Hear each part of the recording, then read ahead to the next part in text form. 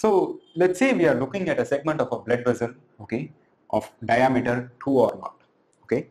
With aging, there might be flat deposition on all that along the walls of the blood vessel, and the radius might slightly decrease, right? So R naught would decrease. In this video, we are going to quantify the effect of changes in radius on what happens to flow, what happens to pressure and all that, on the long-term pathologies that this decrease in radius would lead to. We will do so by quantifying what the resistance to flow is in a particular blood vessel.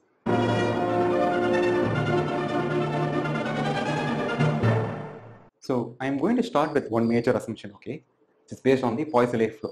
That is, if you look at any particular cross section, the velocity is going to be parabolic. Okay. So at this point, the velocity at the center is going to be the maximum. As we go towards the edges, it's going to be 0. Okay. And this profile has a cylindrical symmetry. That is, if you look at this cross section, okay, velocity profile varies with radius, but it doesn't depend on the angle theta. Okay. So I'm going to start with this assumption and try to derive the expression for R. The standard way to do this is to start with the conservation of momentum equation, get the appropriate differential equation, solve it, apply the boundary conditions and all that. I'll skip all those.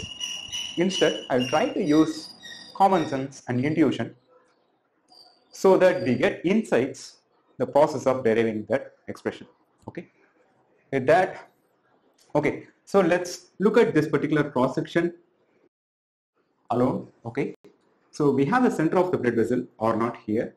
Okay, the radius is measured from the center, and then the edges of the blood vessel are denoted by R naught, which is the radius of the blood vessel, and minus R naught are the bottom side. Okay, so with this we started saying that velocity at each point is going to be a parabola. Okay, so let's try to describe that function. So velocity is proportional, it's a parabola, so somehow it's proportional to R naught square R square. So essentially it's a quadratic term. And we have this particular form because at R equal to R naught, the velocity is 0. Similarly, R equal to minus R naught, the velocity is 0. So the quadratic form is specifically this. So let's add the other things that will show up in this expression. First thing, so let's look at this maximum value, okay.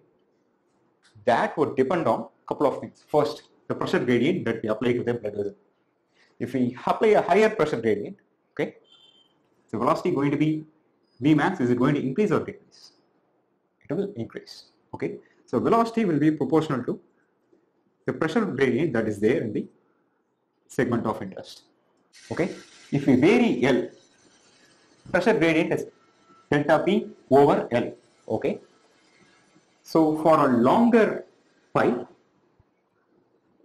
if we apply the same pressure, velocity is going to be lesser. For that reason, this is inversely proportional to the length. Similarly, if the flowing fluid has a higher viscosity, this profile is going to be shorter. For that reason, it's going to be inversely proportional to the viscosity mu. Okay, and the actual proportionality constant here is 4. With this, okay, let's try to write down the expression for flow. The idea is this: we know Q times R is delta P. So try to get the expression for flow using this velocity assumption. Okay, so flow is nothing but, I'm going to fast forward this as much as possible. Okay, so take velocity at any particular radius R, integrate that from 0 to the whole radius, we'll get the total flow. So velocity at a particular circumference, okay, is 2 pi R, and integrate this over the center to the maximum radius R naught. Okay, so let's plug in this expression for velocity and actually calculate this integral. Now I'm going to fast forward this.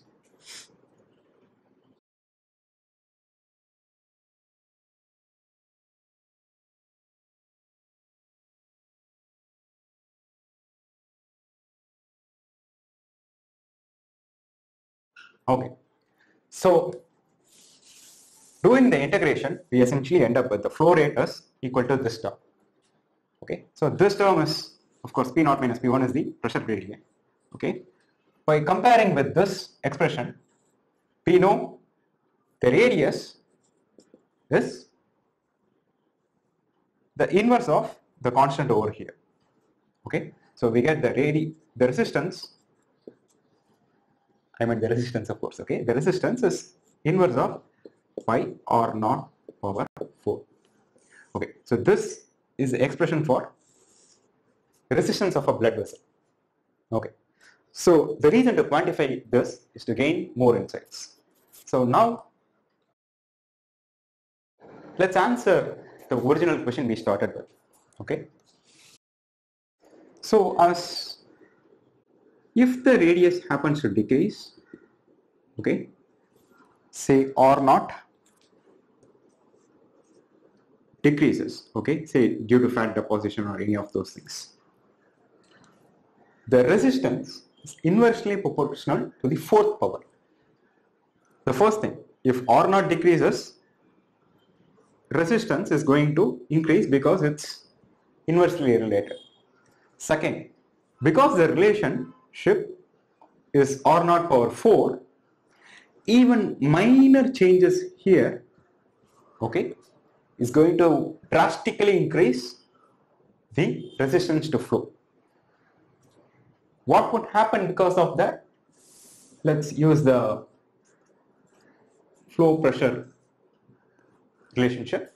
Okay, if the resistance drastically increases for the given pressure gradient, okay, flow will drop. Essentially, R is delta P over Q. If we fix the pressure gradient, flow is going to decrease. It's inversely proportional. Flow is going to decrease. But say this thing actually happens, all our body parts needs the same amount of blood flow.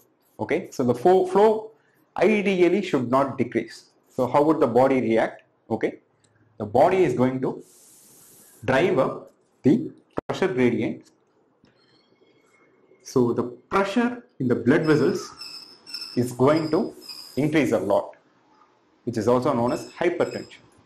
So let me summarize whatever we saw here. We quantified the resistance for flow in a blood vessel. We noticed resistance is proportional to radius power 4, inversely proportional to radius power 4. And because of this power 4 relationship here, even minor changes in the radius, say due to fat deposition and all that, it's going to drastically increase the resistance. Okay, once the resistance increases, all different parts of the body needs to get the same amount of flow. So in order to keep the flow from decreasing, the pressure gradient will drive up, which will usually result in diseases like hypertension. Okay, with that, I will conclude this video. Is there a different way to characterize the effect of such, say, fat deposition in the arteries? The answer is yes. Okay, it is by quantifying something known as pulse wave velocity. Okay, essentially, as there is fat deposition along the walls, okay, the stiffness or the material properties of the arteries would change. That would affect the flow characteristics, and that can be quantified as well as measured experimentally. So we'll look at that in a different video. Okay, I'll see you again with that one and more videos. Thanks for watching, and share it with friends if you find this interesting.